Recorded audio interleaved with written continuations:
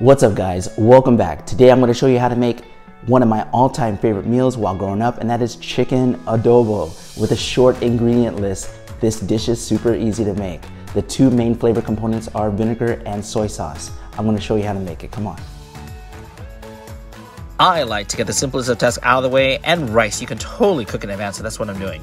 I use 2 cups of jasmine rice, washed and rinsed it several times to remove all the starch. It should look cloudy like this. And when the water is clear like this, you're ready to go. Don't wash the rice in the insert as the coating will deteriorate over time. I actually read the instructions to the rice cooker. I use the finger method when measuring rice, which is basically to dip your index finger so the tip touches the top surface of the rice. And if the water reaches the first crease of your finger, you're good. Whew.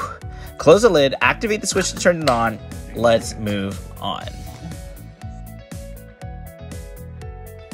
Alright guys, for the protein you can use 1.5 to 2 pounds of chicken thighs and or drumsticks, or you can even use pork or beef. That's entirely up to you. I suggest though bone in because it imparts flavor, and skin on because that equals flavor.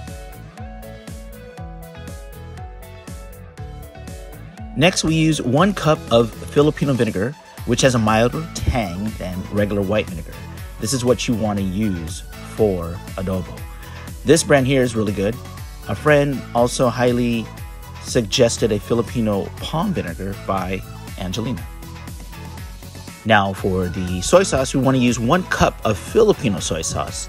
This is saltier and has a different flavor than the ever so popular Kikkoman brand. Due to the fact that this is a salty soy sauce, we do not want to add additional salt to our dish. Next, we want to use 1 to 2 teaspoons of peppercorns. In this case, I used a medley, white, black, and green. You may not like to bite into peppercorns, and I understand why. They will soften after they've been boiled, but if it's too much for you, I would just say sift them out or spoon them to the side when you plate your dish. But I do believe this is a necessary ingredient to achieve that adobo profile. Next, we have our bay leaves. We want to use 2 to 3 small ones. In case you didn't know, you do not want to break your leaves as they will not dissolve. While you can technically eat them, in the culinary world, they serve as a common flavor component during the cooking process only. And for our aromatics, we want to slice 1/2 a medium-sized sweet onion and mince 3 garlic cloves. I guess you can use a little bit more, it's up to you. And for our final ingredient, which is entirely optional, is hard-boiled eggs. In my opinion, it is a fantastic complement to your adobo. And that color contrast is pretty cool. When you cut that open, that hard-boiled egg, you will see that bright, hardened yellow yolk against that dark, rich, luscious, flavorful sauce of yours.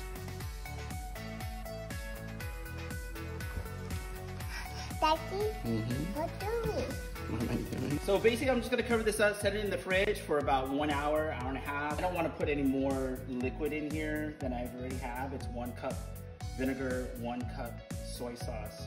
So it barely reaches the top here.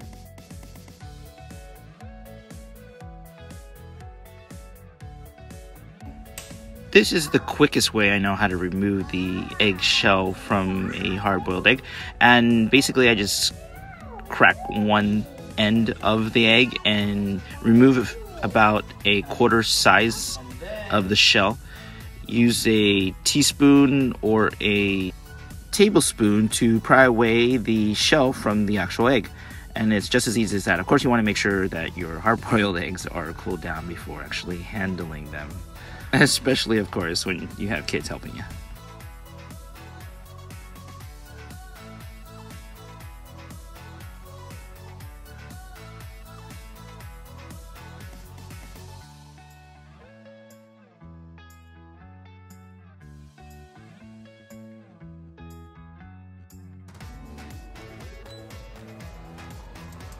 Alright, now we can start cooking.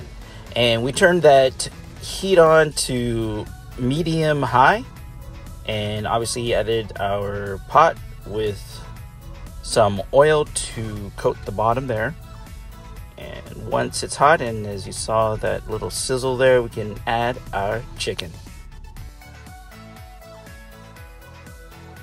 Our goal here is to sear our chicken, let some of that fat render.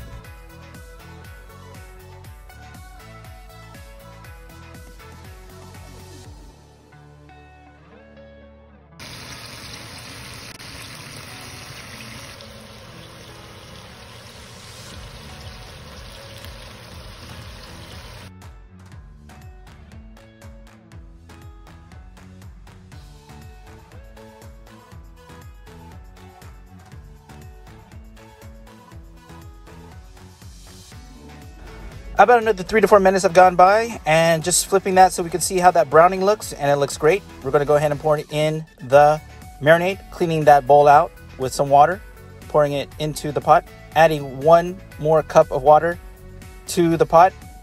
We're going to turn this up right about now, get that to a boil, and that liquid, as you see, barely reaches the surface there of the meat. All right, guys, I'm not sure if you can hear that, but I'll bring my mic a little bit closer. But yeah, the rolling boil, right? So it's sounding great, it's looking fantastic, and I'm just so glad that there's a Ranch 99 that literally opened this week in our area, so I don't have to travel too far to get any sort of ingredients for any sort of like island food or Asian food, that sort of thing. So I'm really excited that that's open. Going back to this, it's all coming together real nicely. So we're gonna probably be looking at another 20 minutes, 25 minutes. I'm just gonna have to eye it. Roughly 15 minutes have gone by, and I'm removing the chicken from the pot. The meat is starting to pull away from the bone, so those are ready to go. That sauce is still on a rolling boil, and that will continue to reduce, so we can get that flavor that we want. And obviously adding our peeled hard-boiled egg into our mix. Want to get the whites some color. As I mentioned before, when you slice open that egg, what really pops is that bright yellow hardened yolk against that contrast of the brown, dark, rich, and luxurious adobo sauce. And this here, some all-purpose flour. We're adding some water there to whisk, or in this case I'm using a fork, so I'm just stirring it up real good. Removing our eggs so we can add our slurry in to thicken up our sauce.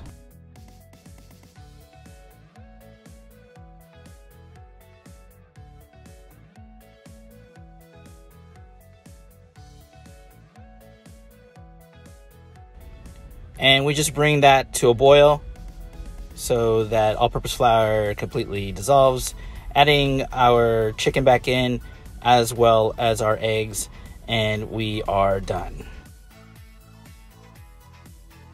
I hope you try my version of this chicken adobo recipe, guys. It's rich, tangy, a little sweet, and peppery. Don't forget, rice, hard-boiled eggs, and a bit of fresh herbs makes for a perfect accompaniment to this insanely delicious Filipino dish.